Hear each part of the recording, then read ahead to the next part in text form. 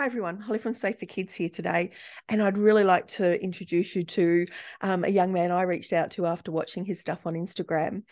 Harri, thank you for joining us today. I'm hoping that parents and teachers will really listen to our talk and think about how they can use the gold that's going to come out of your mouth, because we've already had a chat and I already know it's going to be fantastic.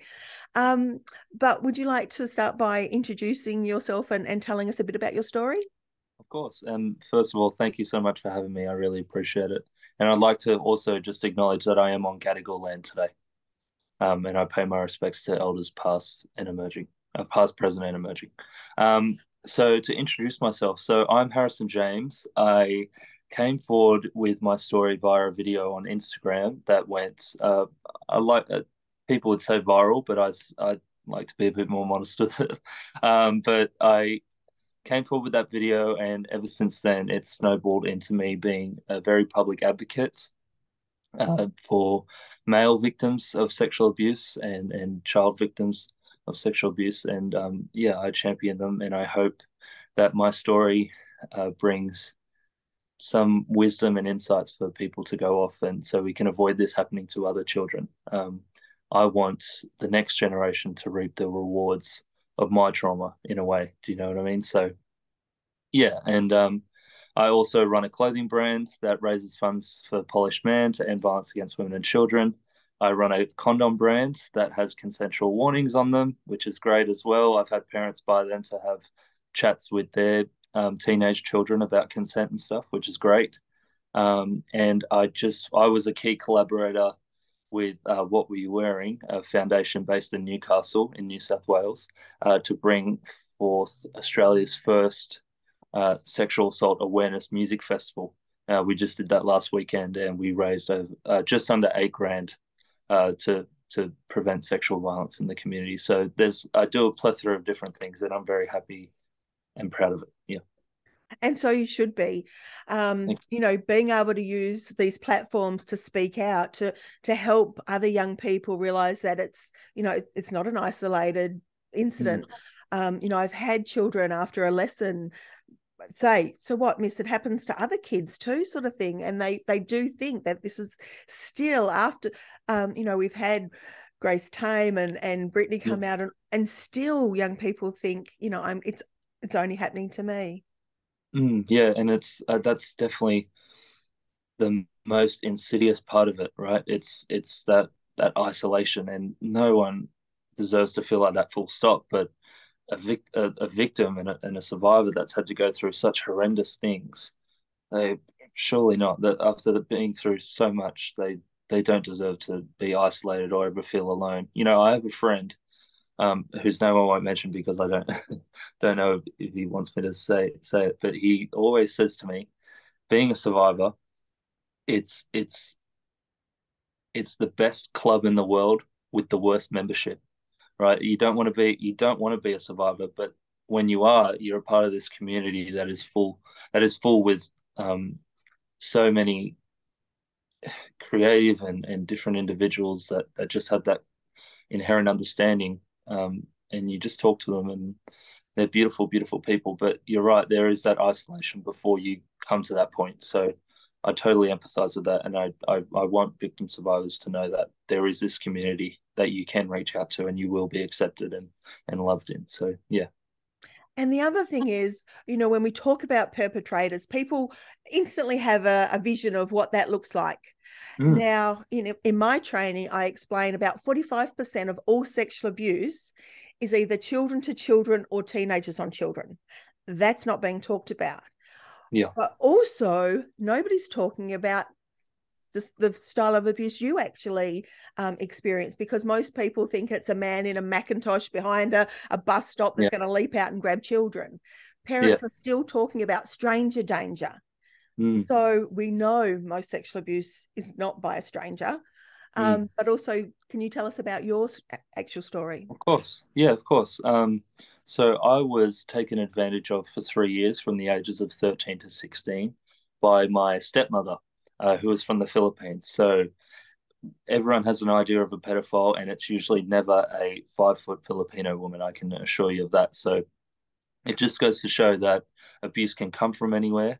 and it can happen to anyone. And that's the greatest injustice of it, right? It does not discriminate at all. And so I went through that for 3 years. It happened every day before and after school. Um, yeah, I remember I'd come home from school and I'd have to, it would happen, and I'd wake up in the morning, it would happen before I'd have to pack my lunchbox and stuff like that. So it was very, very consistent for those 3 years. And actually, when I was 15 years old, my stepmother, who was taking advantage of me, fell pregnant. And uh, to my daughter, who I had to pretend was my sister for many years later until I came forward because, I wanted to protect someone who I thought I was in love with, and obviously I wanted to protect my daughter that was coming into the world too, because I wanted to be the father to her that I wanted to be a father for her. Yeah, not the father that I had. I wanted to be a good dad. Yeah, sorry, I stumbled on my words there, but yeah. So um, that's what happened, and then when I was 19, I finally came forward to my close family, my mother in particular, my real mother. After my stepmother fled the country, my father, I forgot to mention, my father was quite abusive throughout my childhood as well, physically and emotionally and stuff, never sexually. But so my stepmother, who abused me, fled the country when I was 19 and falsely accused me of rape to get my father's focus off her leaving and leave it on me. So it was just a throw under the bus. It was never, yeah, it was just a blatant lie. But that's when I had to come forward to my mother because she knew something was up, and I came forward then.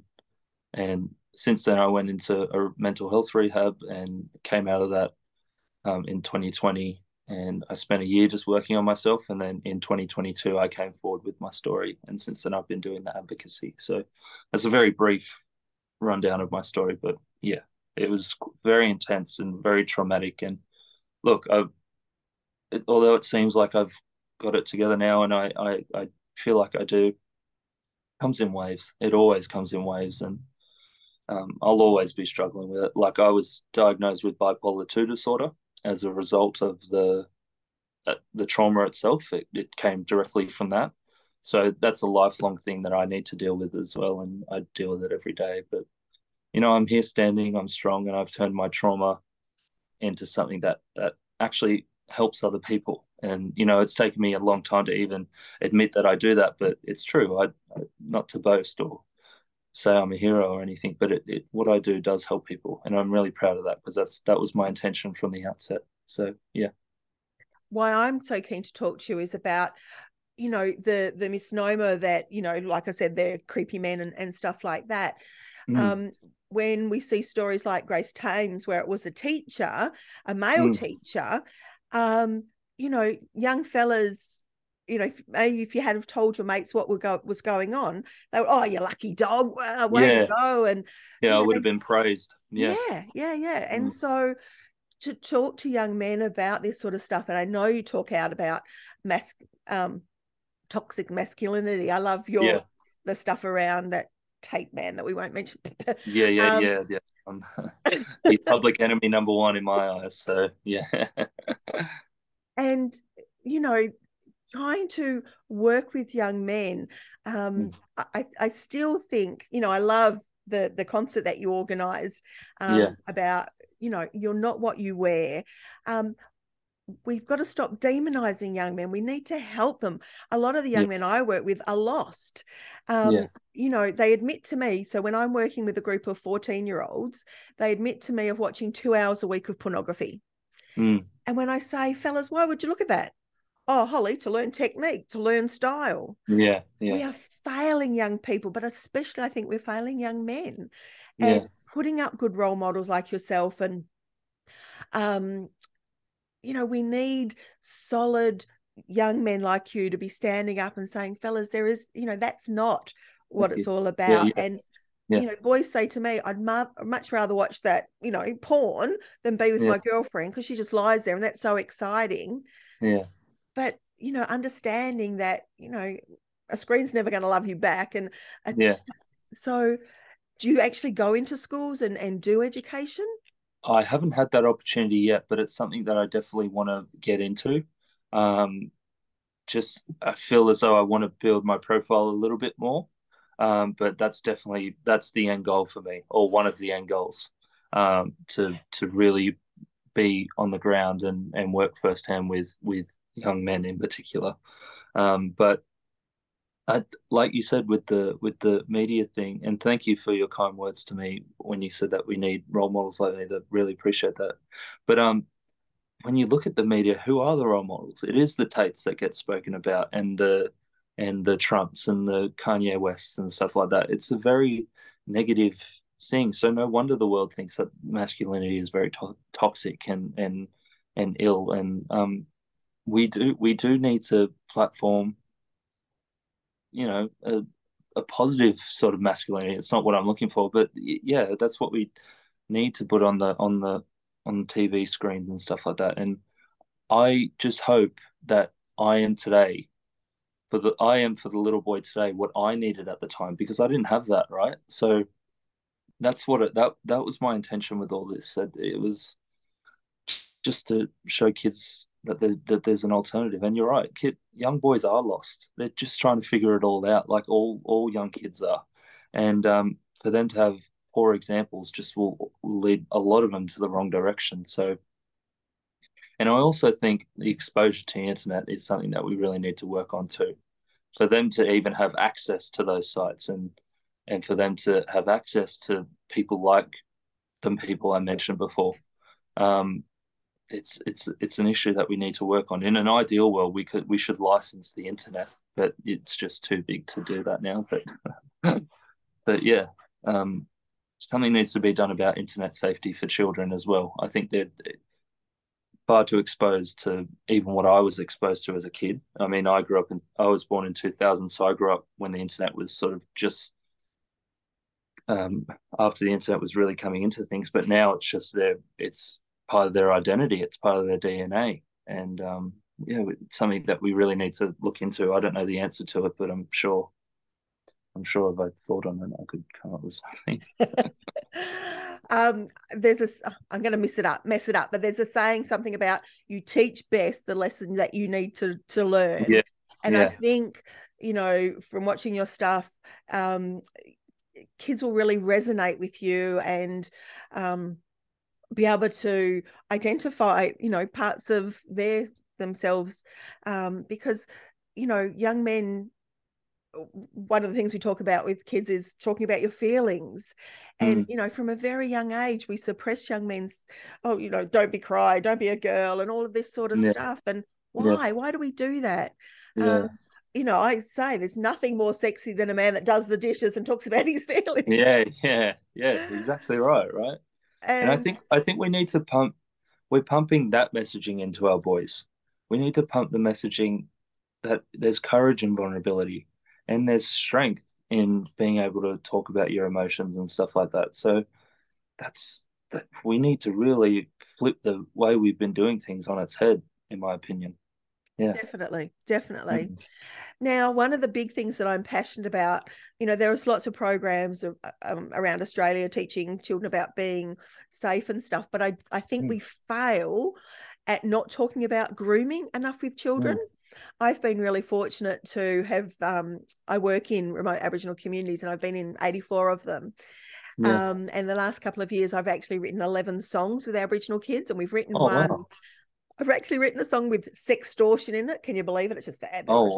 I know. wow. I'll send you the link. You'll Yeah, just love please, them. please. But Yeah. we wrote one about grooming. Hmm. And I don't call it grooming with Aboriginal kids because they would think putting on makeup and brushing your hair. We call Sure. it friending them up. Okay. But can you talk about how she groomed you not to tell your father or your Yeah. teacher or something like that? Yeah. Yeah, of course. So pedophiles are experts in their field. They know exactly what they're doing, they know when to do it, and they know how to do it. Uh, so it sort of started off with, she was my stepmom. She was a new stepmom. She was from another country. um, and I just moved into my father's house because I hadn't had a relationship with my father for a long time. Um, uh, since the initial divorce, it was a very messy divorce between my parents. I hadn't talked to my dad for years, and then all of a sudden, I was longing for this father figure, and he was the only male figure in my life, or option that I sort of had. So I gravitated towards him. We started going to the gym together, and it was actually quite a positive interaction between me and my dad, which I hadn't had before. It went south again after that, but I'm saying at that time it was very positive. And he was remarried with this woman, and she was the new stepmom. And I started living with dad because I was so excited about the potential of this, what this relationship between me and him could be. And she was just there initially. She wasn't really, it was just dad's partner. It wasn't, didn't really think of anything until she asked me to the movies about a month or so into me living there, maybe less than a month. She said, "Oh, let's do something. Let's do a bonding thing. Me and you can be the son and mum. I want to get to know you." So we went to the theater, and we're in the movie theater, and it was started off with hand holding and the touch on the knees and the legs and the arm around the shoulder and the let's walk home holding hands and stuff like that. So they're, as I said, they're experts in the field. So it starts off very gradual, and it just builds up, and they break more boundaries just little bit by little bit, so you don't even notice. And obviously, I had two parents that were going through a very messy divorce. They were focused on that. I sort of felt neglected. This woman saw an opportunity to come in and fill that void in me, and that's exactly what she did. And I didn't think it was a parental thing. I thought it was love. I mean, when you're 13 and you've got a woman in her mid 20s idolizing you, you think, "Oh my God, I'm the king of the world." Like, it's because of that conditioning that young boys do get when they're growing up. You can't be emotional. You can't talk about this. You can't talk about that. So I thought it was love. That was the only explanation in my 13-year-old mind I could come to, and yeah, it just like I said, she initially broke those boundaries, and the hugging and hand holding, sorry, turned into cuddling, or hopping into my bed in the morning after my father went to work or something, and before I went to school.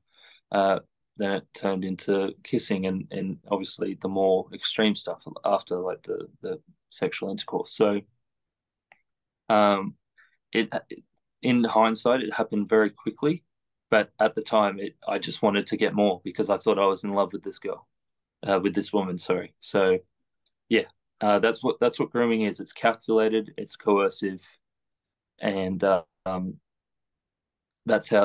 was what I experienced. Yeah, very very controlled and calculated grooming. Also, I mentioned before about young people learning about sex education from pornography. Mm, How at school were you taught sex education? Because when I'm talking about it, I talk about the age of consent and stuff like mm. that.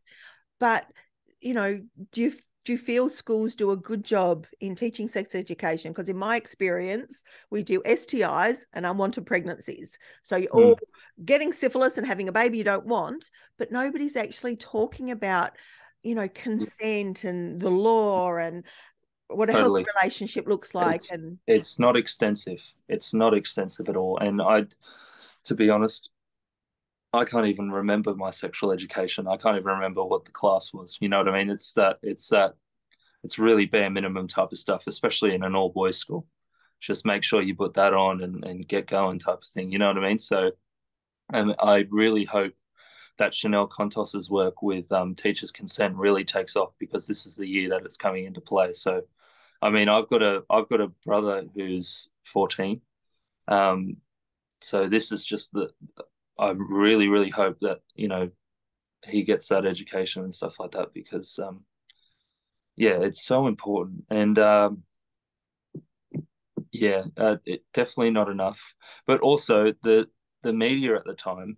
I mean, around that time there was a film that came out with Adam Sandler called "That's My Boy," where the young 13-year-old boy sleeps with his teacher and has a child, and he makes national news, and he's this hero and stuff like that. So um, that that's just an example of what the media was out there at the time. But that's everywhere. I mean, and I'm from a community where I don't play football, but my brother was a footballer, and it's a very toxic thing in and of itself. My father was very football heavy, and if you didn't play football, you're a puff, or so very horrible, very horrible things and ways of thinking that sort of perpetuated it and exaggerated that way I felt. Do you know what I mean?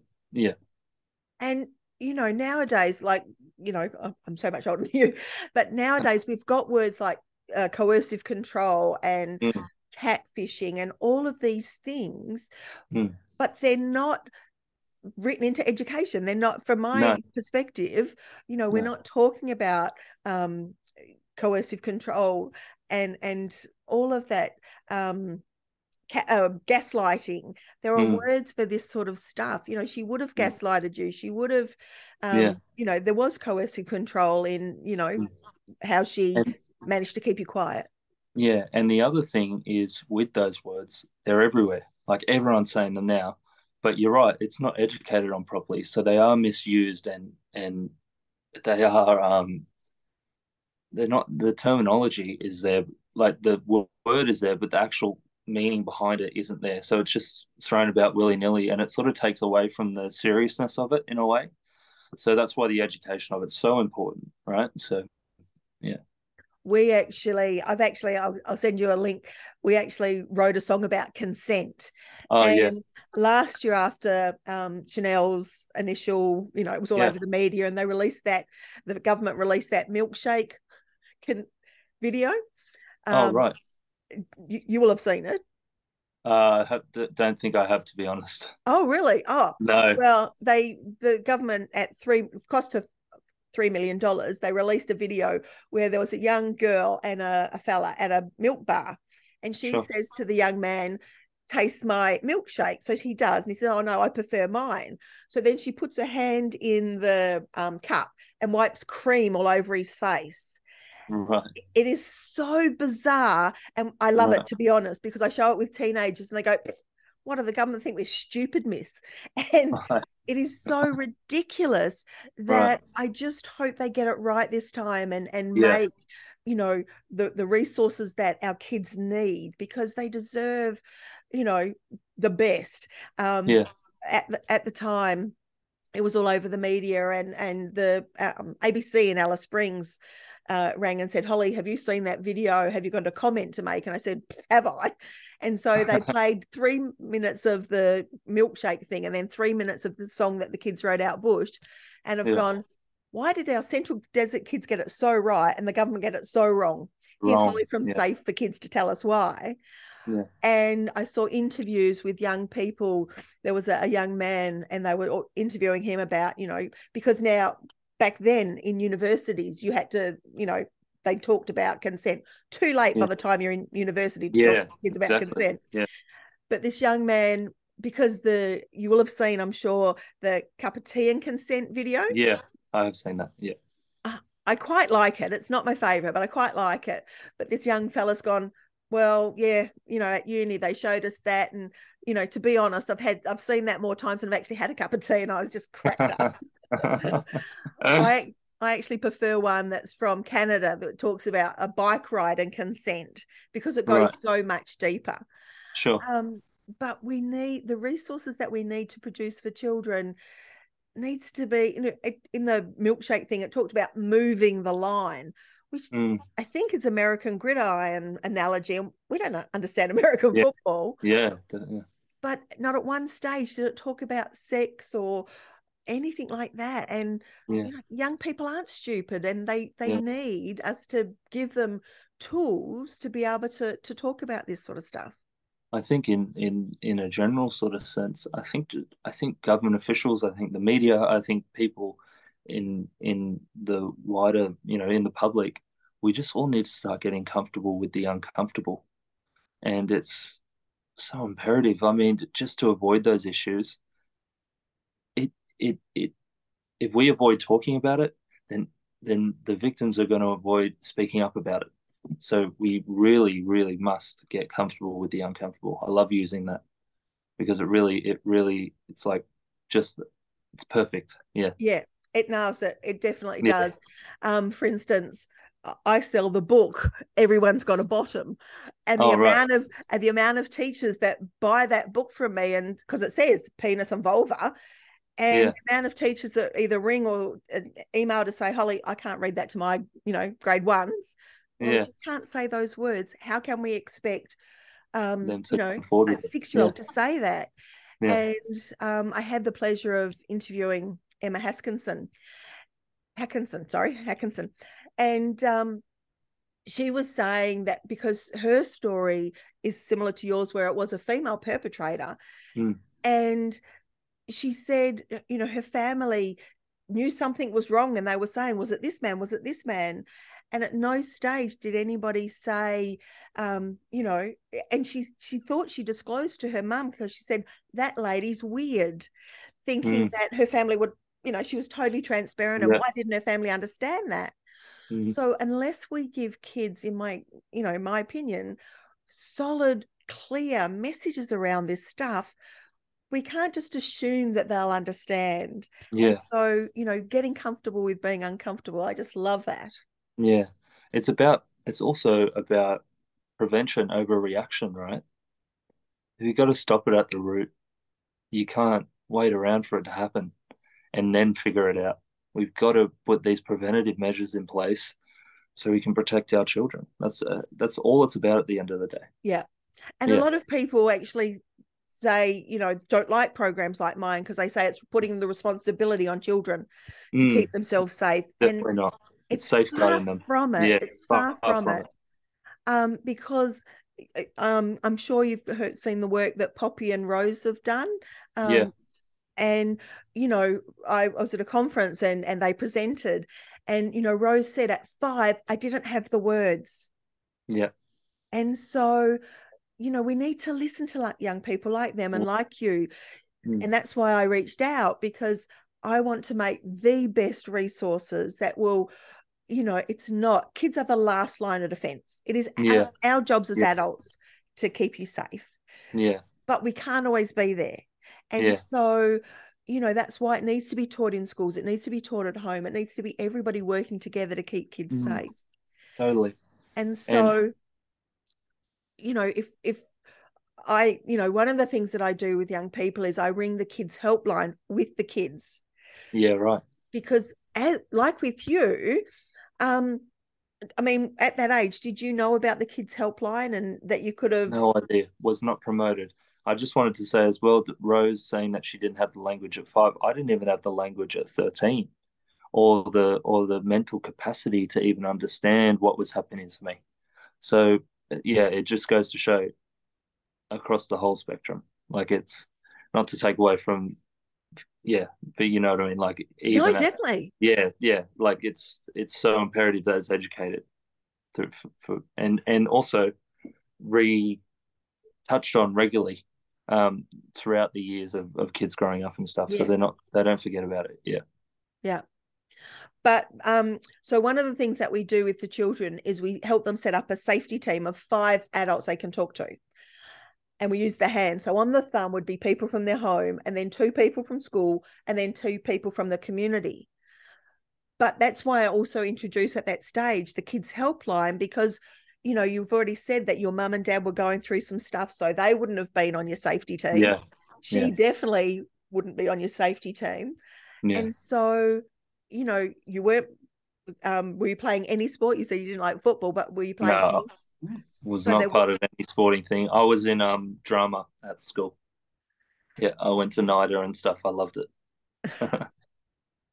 so you know you might not have had a big safety team, but the fact Yeah, that you said that the kids helpline, to be honest, that's why I physically ring the kids helpline, because you know kids will see the ad on the TV and it just washes over them. yeah, But when I physically, with every class, ring the kids helpline, out of everything that I teach kids, I go, oh, that wasn't a simulator, miss, or that was, that's a real person, sort of thing. yeah, Yeah. And it takes away the stigma and the fact that, it's 24 hours a day, 365 days of the year. But if you had have rung the kids' helpline and found somebody you connected with, you Mm. can keep ringing that same person. You don't have to Yeah. keep telling your story over and over. Yeah. And now, as well as male or female, they also have Aboriginal counsellors, which is a new thing. Wow. And they Wow. also have um, people that identify as non-binary. Wow. This is That's mind phenomenal. blowing, Yeah. isn't Yeah. it? Isn't it? And I Yeah. feel like I just need to be shouting this because Yeah. Yeah. if you had have rung and just, I'm in this relationship, but there's no judgment. But the fact that, and if you need ongoing counselling, you can arrange it, say at 10 o'clock on a Saturday, I'm going to ring whatever. Yeah. There'll never, ever be two people with the same name. So it can't Right. get mixed up. Yeah. We need to give young people that opportunity because, you know, teenagers don't want to talk to old people like me. They probably would talk to people like you. I mean, I bet once you go into schools, you will have, like Daniel, you'll know Daniel Priestley. Yes. Yeah. I know. He has a No. line of boys up the. Oh wow. Wow. You will have the same because they'll just want to come to you and just talk after. Yeah. The best conversations you'll have will be after your big talks. I can Yeah. just see it Yeah. right now. But if they know that they can ring the kids helpline and there's no judgment, and I just think that is just that tool alone is Yeah. It's worthwhile. so imperative that it's implemented. Yeah. Well, thank you for your time. Well, thank Um, you so much for having me on. I really appreciate it. if you could give parents, I mean, I won't tell you, I usually say be your child's Google, and we want Yeah. your children to come to you.